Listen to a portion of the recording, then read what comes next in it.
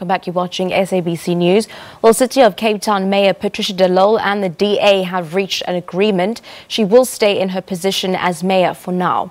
The agreement has led the DA to withdraw its scheduled motion of no confidence against de Lille at the 11th hour at the full council sitting today. It came to my attention that channels have been created that could bring a possible solution to the situation, and therefore I have withdrawn the motion. Okay, the motion is then withdrawn. This would have been the third motion of no confidence that the DA caucus would have brought against its own mayor. But it all changed at the very last minute. I have reached an agreement with the Democratic Alliance.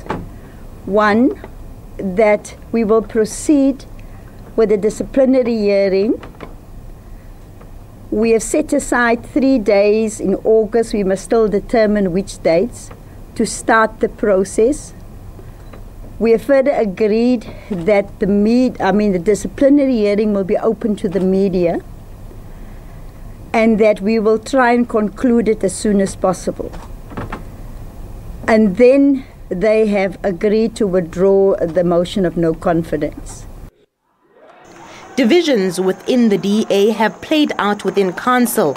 Opposition parties have stood with de Lille, saying that they will not allow DA party politics to dictate what happens in council. We are of the view as ANC that you, as the presiding officer of this meeting, you are not going to give justice to this meeting, nor give justice to members of the public who are interested on this matter. We are raising this because this item is not the first time that is tabled before council.